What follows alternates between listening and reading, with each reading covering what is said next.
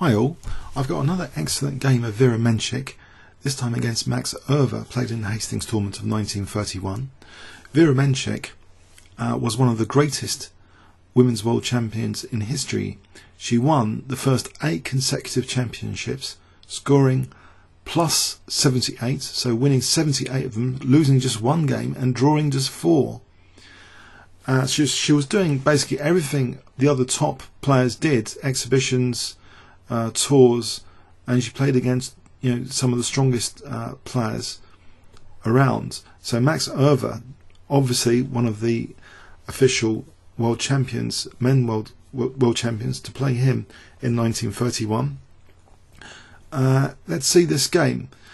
It's interesting from an evolution of style perspective. Also, it helps us understand, why is women's chess today segregated, when it was clear even in those times there were women players that could hold their own to the strongest men players of the time.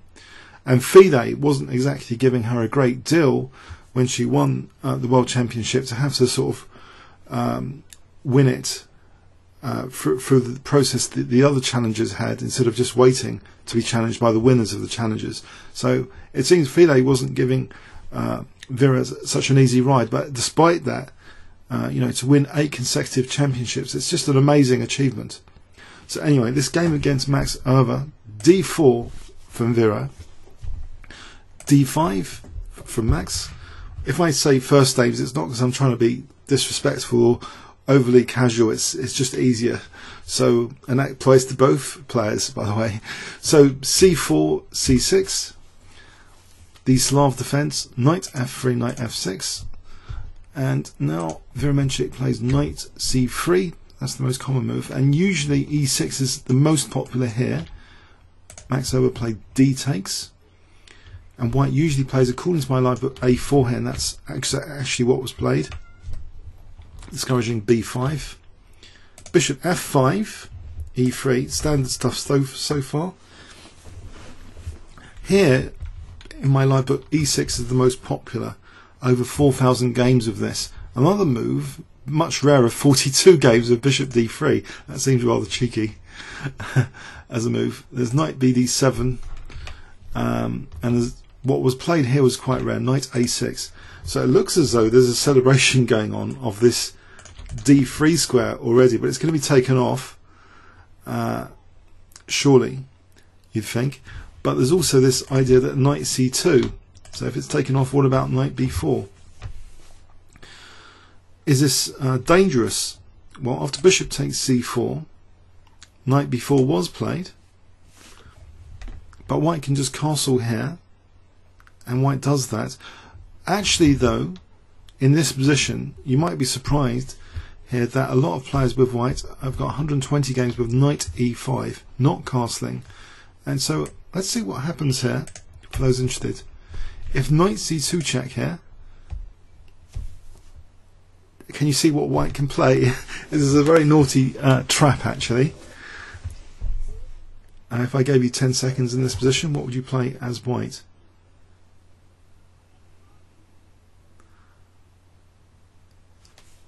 Okay, not too hard, because knight e5 did actually look at f7, just taking here. So that would be a disaster. So white can actually just play knight e5, looking at knight takes f7. Sorry, bishop takes f7 is mate here. But Vera's move has been played a lot. Castling. Okay, so what justification has this knight a6 to b4? Well, I guess the knight is difficult to challenge there. It is a kind of weak square in white's camp. Black continues now e6. And now we see knight e5. And it's meant to be about equal here. We see bishop d6, queen e2. Now in this position, according to live book, knight c2 is actually played here the most frequently, 33 times. Or there's h6, or the knight actually coming to d5. That makes use of the knight. So it's interesting now, this next move is going off the beaten path quite a bit, and it seems a bit on the risky side indeed. But just to give you an idea of what is happening here, if black played c5, now if black actually plays castling, I'm going to put on a Qe2. I have prepared some variations earlier as well, but I just want to make sure e4 is a strong move in this position. The bishop hasn't got the g4 square, and if it goes back, then white forcibly just plays knight takes after hg, e5, winning a piece. This is why I'm questioning under some scrutiny this knight a6 to b4, because I was just curious myself. This doesn't look totally right. And also Vera's move sequence actually is interesting here with knight e5. You can see now that queen e2 might actually be useful for black to play just simply bishop g4, lose another tempo, just to pin the knight and get out of the way. So the move order is quite, it seems accurate, very accurate to play knight e5. And now after bishop d6, this queen e2. So apparently in this position, this has been played hitting the rook with a continuation like this, knight d5. So this gets out without the way of tactical trouble, it seems, and the game could, carry on a bit like this, for example. And it's a bit better for white, slight advantage to white according to the engines. So anyway, this move c5, it seems a bit risky because, well, it might isolate white's queen's pawn, but what about this check, which is played? Knight c6 is not attractive here because of knight takes c6.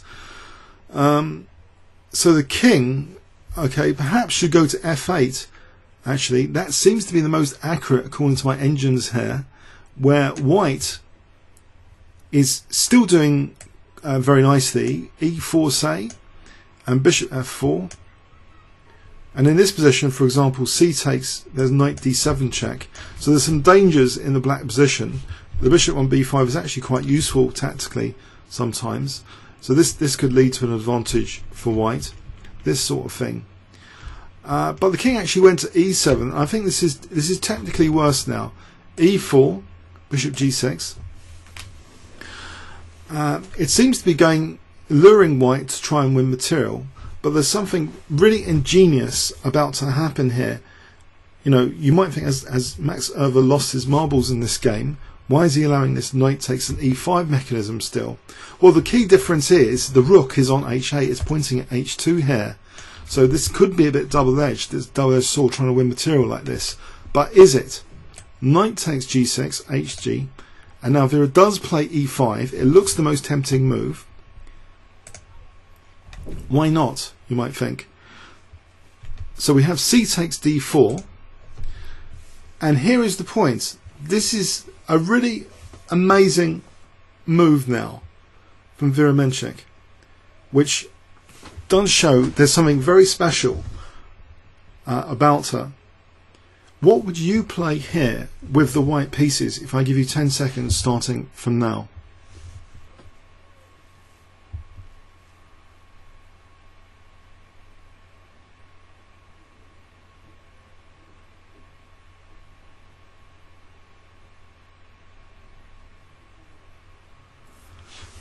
Okay, she's not tempted by taking here or here. It's just too dangerous. If e takes, then we point immediately at h2, threatening a mate in 1. After g3, in this position, black apparently, no, doesn't take here. This would be good for white because we've got this diagonal, for example. That's too dangerous. Knight d5, not bishop a3. But black can just kick this bishop. So say it goes back to c4. And a move like queen c6. Now.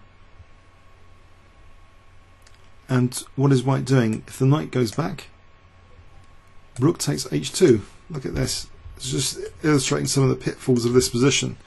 You don't want this. This is slaughter time. On h1. If the bishop went, let's put the bishop on d3, then that's a disaster. D takes. So where does the bishop actually go after a6?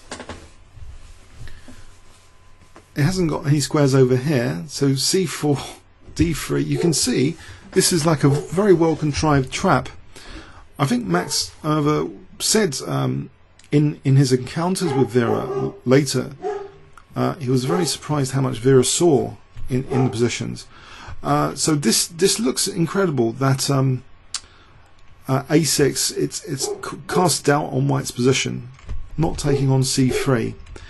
Now, if we'd taken this way, e takes f, then apparently the engine suggests black's okay with king f8. Again, we've got this h-file dynamic. It's giving black counterplay activity, and you don't really want to do that with Max Euwe. If we play f takes materialistically, king takes, and we try and defend the king, again, you know, black's going to be fine, just takes his piece back, and now knight d5, and that's it's not much of a big deal. We can try and use these dark squares, queen f6, it's okay for black. So Vera's move, I think, is fantastically strong here in rook d1. I'll describe it as a very, very strong move in the circumstance. Not falling for this, not giving black counterplay as much as what she could have given there. And now the bishop drops back. If d takes c3, this does look to be asking for trouble with rook takes d6. And now, for example, again, white can use this key diagonal here with the bishop, with the king on e7. That's a big problem with the position, and white is just doing fantastically well. So bishop a3 here, it's a crushing position. So the bishop actually dropped back to c7, and Vera now does take a piece under much better circumstances with this pressure on in the centre. E takes, G takes, yes, she's a piece up. It's given us about +2, not +3 though, +2.2. G3 defending the H file. Can Max generate counterplay here? Well, he moves A6 to keep the bishop. So the bishop doesn't move actually for the moment. Vera instead plays another very, very strong move in this position. I wonder if you can guess it. If I gave you 10 seconds now, if you want to pause the video. And actually the engine really likes this as well, this next move.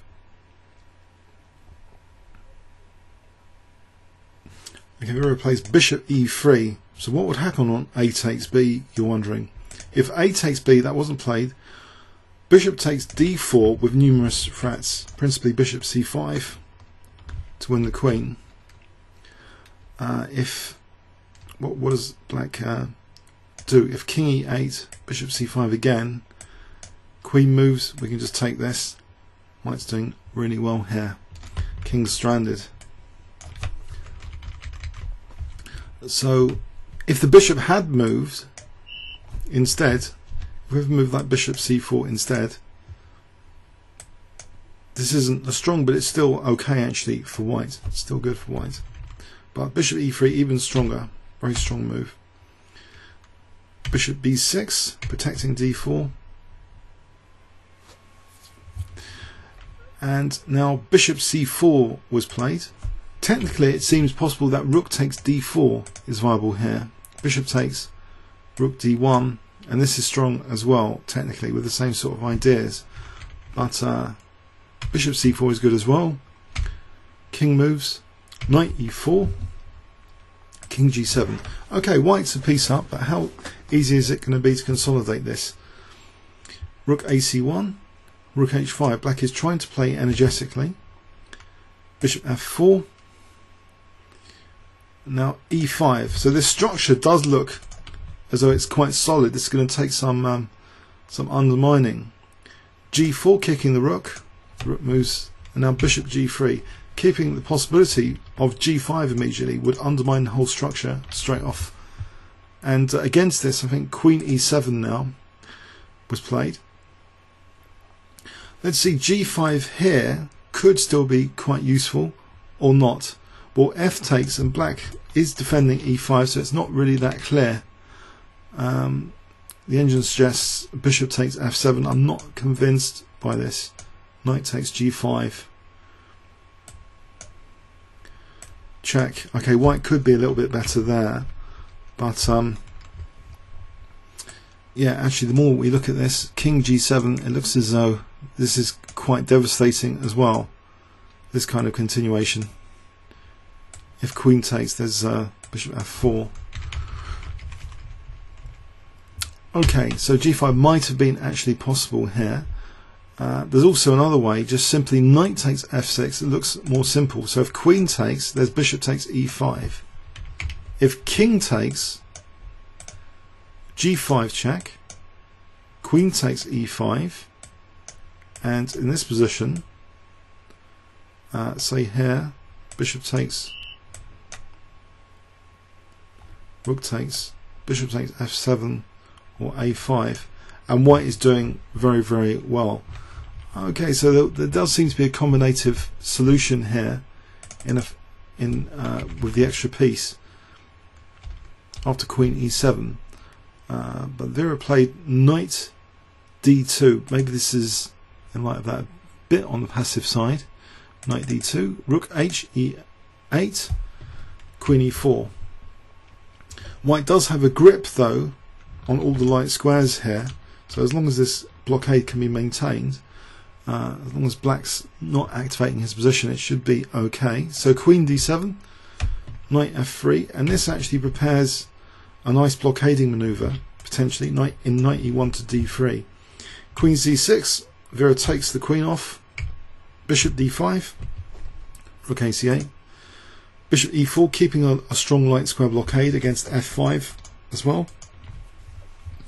If this wasn't played so carefully, I think f5 could potentially be quite promising. At the moment though, there's a lot of pressure on e5 and c6. But bishop e4, rook c7. Now this nice blockade on d3, knight e1. So nice positional moves, a piece up. Rook ec8, knight d3.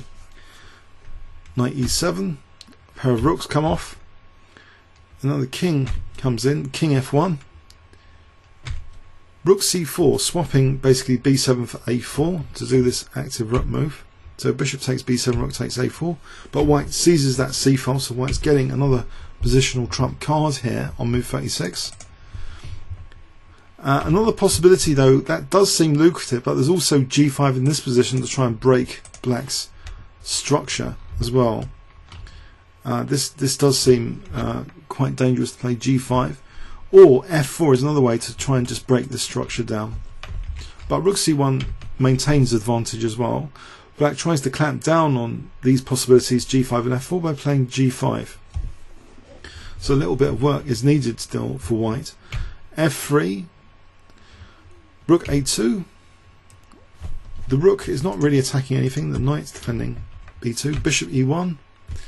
And this looks as though the bishop is going to trap potentially this rook. And also then that would put a6 under scrutiny. So a5 stops bishop b4, bishop d2. Still, white now can prepare moves like this. f5 is played. G takes. a4. This is a bit desperate now for black. If knight takes f5, bishop d5, where is the rook going? It's actually pretty stranded. If rook a4, we can just play this, winning the exchange. Rook b4 would be forced. So this is a very desperate position now. So a4, black can resign. It's like +5 now, technically. King moves, a3, b4 is played. King f6, bishop a6, as though the bishop is going to be attacking the rook soon to win that exchange. g4, bishop c4, rook takes, king takes. So basically a whole rook up now, but has black got Space Invader pawns after g takes? Let's see, knight c5 keeps the lock on e4, king takes, so it's armada of pawns. Has it got potential? Bishop takes f7, bishop d8, check, king f6, bishop g4. Nope, they seem to be dropping off these pawns. Knight d5, that's taken. Knight takes b4, bishop e4 again, another blockade on the light squares. Bishop e7, knight d3. Yes, it is a whole rook up. Knight a2, check. And now the black king is getting into trouble in any case. It is a rook down, so check, knight takes e5. After knight c3, white plays king d3, and now Max resigns here. Let's see, if he had played on with a2, this looks as though it might be dangerous. There's rook g4 check, and if king here, that's a mate in 2 after check and knight f3. And if king h5, then check, and in this position rook g1 will do. Also there's bishop f7, which if queening, check, and if here bishop g8 is a mate in 2, so that would actually force king h5, and then white could actually get that queen with rook g1 check.